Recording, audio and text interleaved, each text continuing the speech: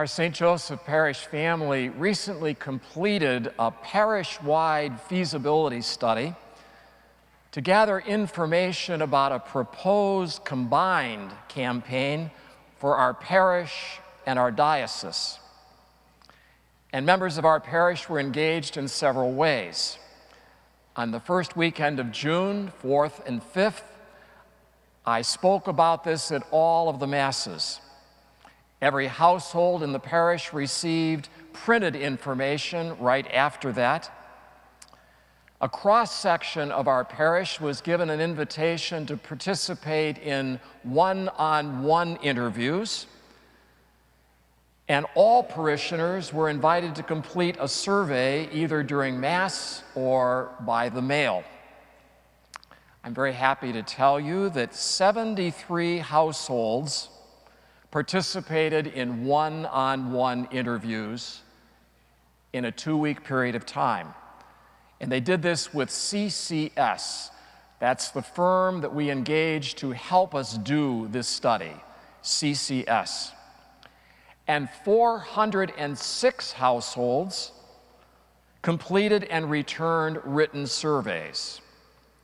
CCS tells me those are excellent return numbers for a parish our size, so I feel very happy about that, and I thank you for your participation.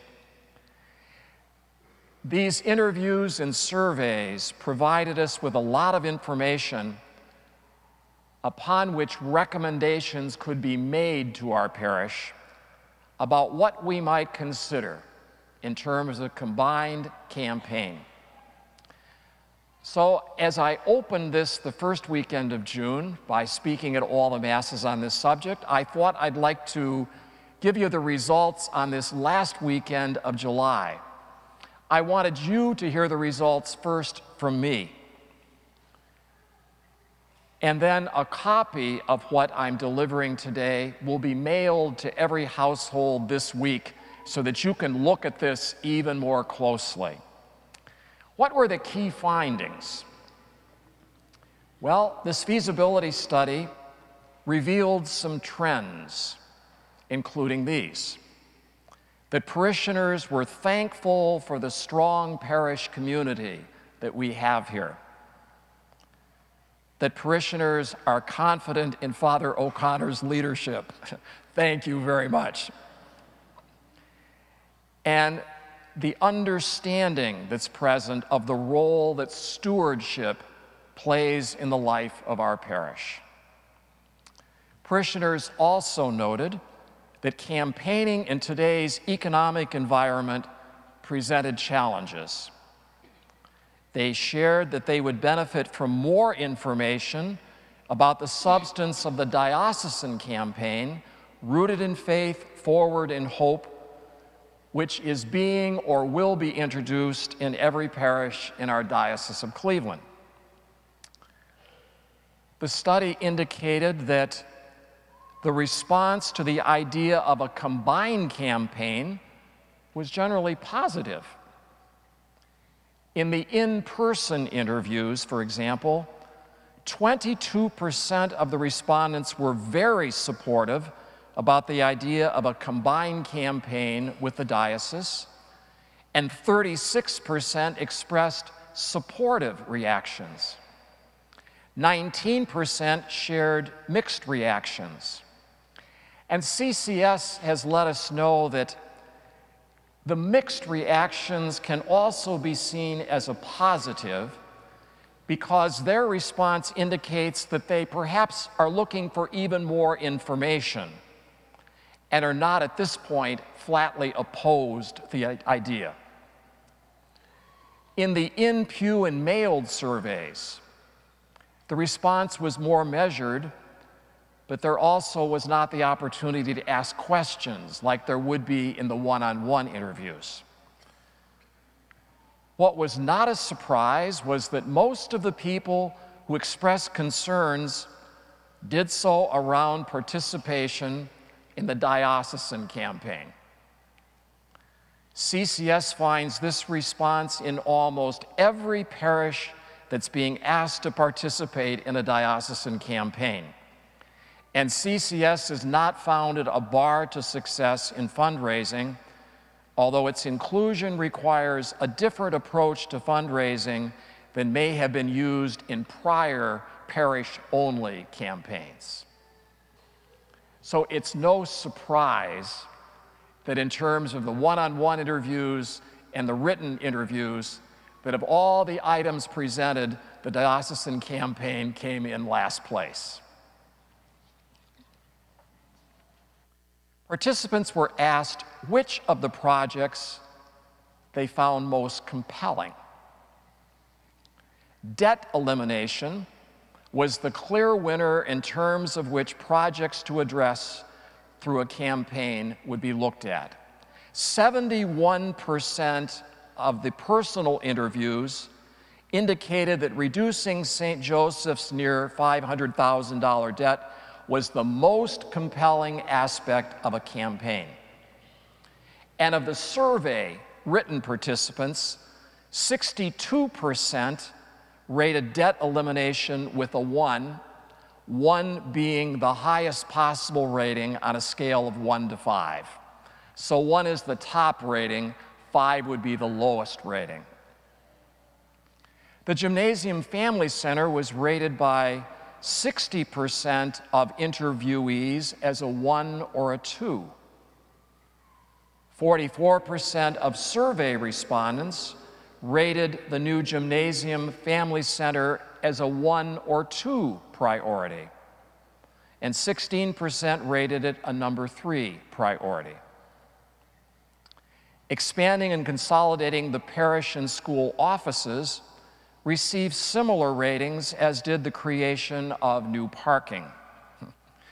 47% of interviewees rated the office project a 3, and 48% of survey participants rated the office consolidation project as a 4 or a 5.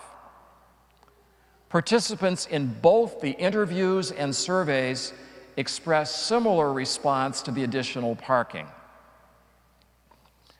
Don't anybody ever tell me we need more parking.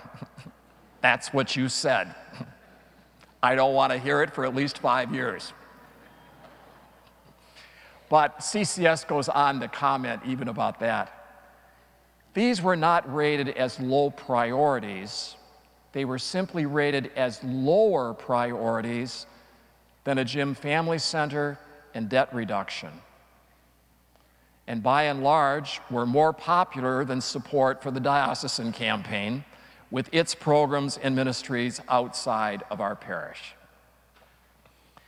Two major considerations that CCS examines are these. One,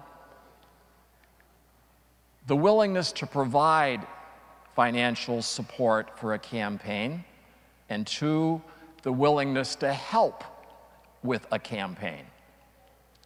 And they found from the interviews, from the surveys, that in both of these areas, there is an early willingness, but in order to raise sufficient funds to address the most important pieces of a campaign, there will be significant work ahead. That's no surprise. Regarding financial support for a combined campaign, listen to this. 84% of those interviewed personally said they would make a pledge. And 66% of those who offered a written response indicated that they would make a pledge or consider making a pledge. Both of these are very good signs. Regarding whether people would help with a campaign, 37% of the interviewees indicated they would want to be involved with the campaign, with an additional 29% indicating they were not sure if they could. To be successful, the parish will need to have more parishioners to help educate all the families about the need for this kind of a project. Again, that's no surprise. So, this having been said, what are the recommendations of CCS after looking at the personal interviews after reviewing all of the written responses. These are some of their key recommendations. Begin a campaign with a working goal of $3.5 million to be realized in pledges over a 6-month period. Plan for the campaign as a series of separate phases where each achieves certain financial and participation benchmarks. Develop a list of critical volunteers and build upon the momentum generated through this feasibility study.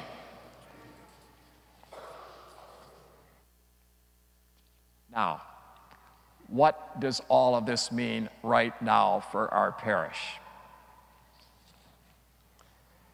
This study is indicating that as a parish, we have the ability right now to begin a campaign here with a working goal of $3.5 million.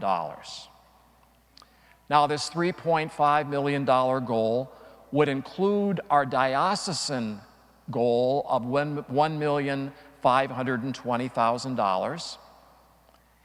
And with that, 70% goes to the diocese, as you know, 30% stays here. So in raising $1,520,000, our 30% return would be $456,000, which in effect could satisfy our debt.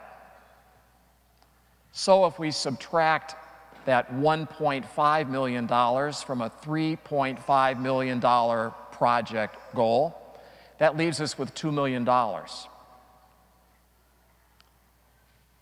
of which we would still need to work out what is it then we could build in light of the wishes that parishioners have expressed in our feasibility study. The consensus at this point is that we should continue to explore the possibility of a combined campaign for our parish, along with the diocesan campaign. But with the original ask that was about $6.2 million in the material you received early last month, scaled down from $6.2 million to $3.5 million, which this feasibility indicates that we have the capability of doing. So we have more work and consultation ahead of us before decisions can be made here and before any diocesan permissions would be sought. So that's meaning the month of September is going to be quite busy, and I'm looking forward to it.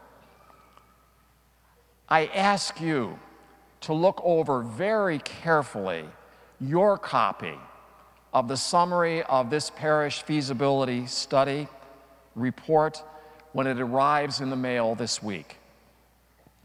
And please continue to pray for our parish as well as for our diocese. Ask the Holy Spirit to continue to lead us and guide us. And I want to thank you as your pastor from the bottom of my heart for being the wonderful people that you are to make this such a wonderful parish family, not only to belong to, but have the privilege to lead. Thank you, and God bless you.